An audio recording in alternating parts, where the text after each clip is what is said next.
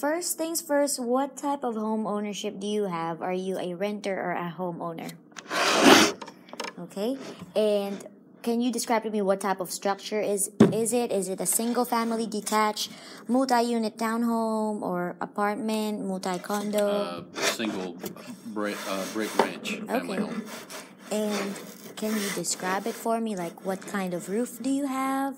Is it 1 bedroom, 2 bedroom? Just the structure itself. 1 bedroom, 3 bath, and asphalt shingles. All right. And what's the approximate move-in date? June 3rd, 1994. Okay, 1994. So have you always lived in this community? Yes, I have. Okay. And tell me how your family ended up here.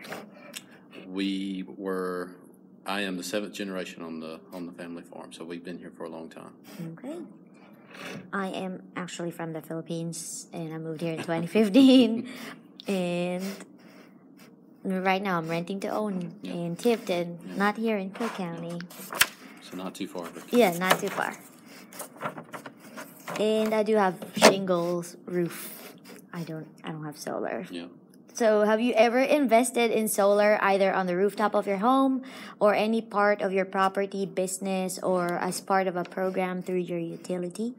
Nothing on a large scale. On some smaller equipment, yes. Smaller equipment? Like what kind? Like fish feeders or like game feeders and stuff like that. Okay. So. Did you make that decision for you? Like in terms of not having a rooftop solar? Like in your house? No. No? No. Okay. So tell me why you do not have rooftop solar. I guess just the startup cost is the biggest thing right now. The initial cost, and I guess the other thing is I'm not educated enough on the actual return. Okay. What if it was made available for you and then you actually has done your research and then maybe the cost or the benefits is actually advantageous? Would you be open to it? Yeah, I would definitely be open to it. All right. Do you think having a single family living in your home versus a multi-family living in a home would have some sort of effect in regards to choosing solar energy? Not necessarily. I think it would come down as a, head of household business decision as far as analyzing cost, benefits, and stuff like that over current heating and air conditioning and power bill and stuff like that. So I think I don't think other opinions would really cause too much of an issue with doing the initial setup. All right.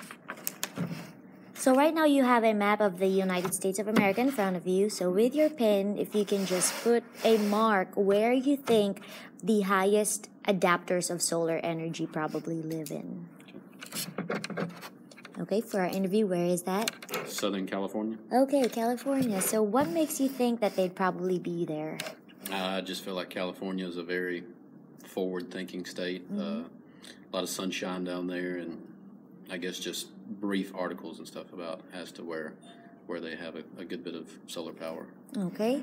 And what kind of people or social groups do you think they are? Like, can you describe them, what you probably think they are? I would think it would be higher income, educated individuals who are just forward thinking and I guess want to go with as a green movement, I guess you could call it. And do you think their social groups are more similar or more different with your own social groups? Very different. Very different? In terms of what? Economic income, I guess just social status and stuff like that, and then overall exposure to, I guess, just money, I guess, would be the biggest thing. Okay. And now let's have the same question, but this time on the map of the state of Georgia. Can you mark in there where you think the highest adapters of solar energy, where are they in the state of Georgia? No, there's some down here, and then I would imagine down here. Okay. For our interview purpose, which parts did you mark? In Decatur County, around Bainbridge, and then the Atlanta area. All right. So same question. What kind of social groups do you think they are? What kind of jobs do they have, or just their personalities in general? Again, higher income individuals. Okay, higher income individuals. Same question. Like, how are they different or similar with your own social group? Again, they're just they have more access to money in order to spend towards something like this. They can. Mm-hmm. People around me don't really have the ability to afford it as of right now. Okay. What about your own family and closest friends here in the state of Georgia? Do you know anyone who has solar power? I do not. You do not. And why do you think they don't? Initial cost. Okay. Or perceived cost. Perceived cost. All right, before we wrap it up, on a scale of 1 to 10, 10 being very knowledgeable in terms of solar power, solar energy, 1 not so knowledgeable, how would you rate yourself? A 3. A 3. What about Cook County in general? A 1. A 1. A 1.